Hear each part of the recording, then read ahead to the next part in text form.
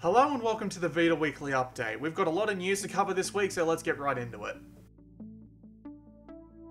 Sony have announced that they are debuting the new Slim Vita in America in a Borderlands 2 bundle. The bundle will include the Slim Vita, a digital copy of Borderlands 2, and an 8GB memory card to contain it. The current date for the bundle is listed as March 18th, which was a date 2K Games quickly announced and then removed for Borderlands 2 at a price of $200.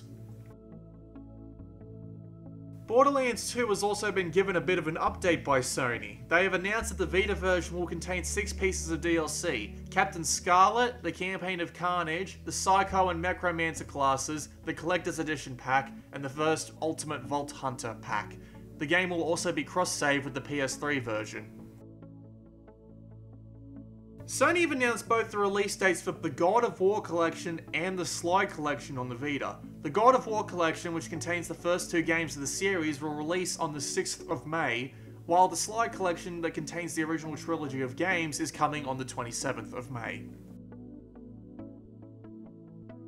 NIS America have announced at a press event that they are localizing both the enhanced port of Disgaea 4, known as English as A Promise Revisited, and Danganronpa 2, Goodbye Despair, the second half of the Japanese enhanced collection Danganronpa 1 and 2 Reload.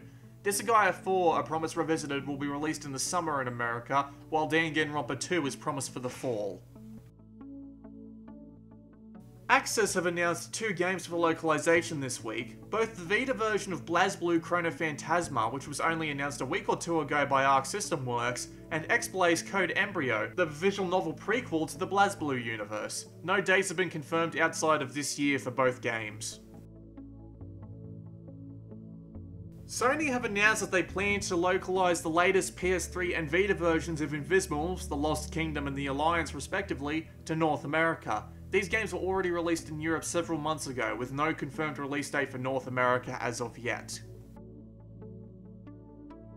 No Heroes Allowed, No Puzzles Either, an enhanced and free-to-play version of the PS mobile puzzler Unama, will be coming to the North America Vitas sometime in the spring. The game was already released in Japan a few months ago. SteamWorld Dig, a mining platform adventure created for 3DS and PC, is coming to the PS4 and Vita sometime this year. It was originally not going to make it to the Sony platforms until the PC version came with a higher definition presentation, which allowed for an easier port. No solid date as of yet.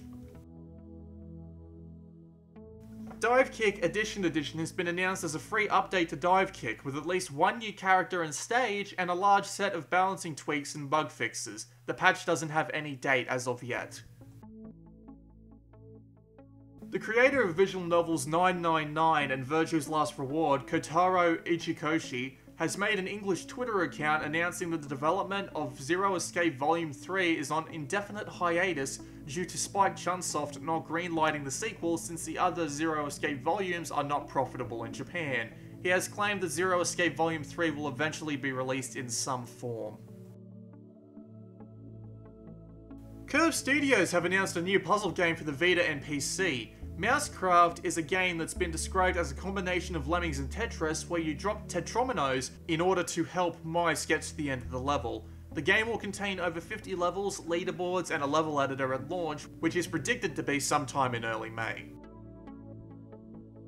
Tecmo Koei has trademarked Tukiden Kyoko in Japan. The trademark was originally made in December and was just made public this week. One notable translation of Tukiden Kyoku is Tukiden Extreme, hinting at a potential Extreme Legends style re-release, at least in Japan. Tecmo Koei has made no comment as of yet. The developers of Demon Gaze have announced that they are bringing their current Xbox 360 and PC development project, Stranger of the Village of the Sword, to the Vita. I don't have many other details to share, however. Risk of Rain, the roguelike combat platformer, is coming to the Vita, announced by both the publisher Chucklefish and then by Shahid Kamal Ahmad on Twitter this week. There's no release window or details as of yet, but stay tuned for updates. And finally, a quick release date right at the end. MLB 14 The Show is coming to the Vita on the 1st of April. That's it for this week. Like, subscribe, comment, and share the video around if you liked it. See you next week.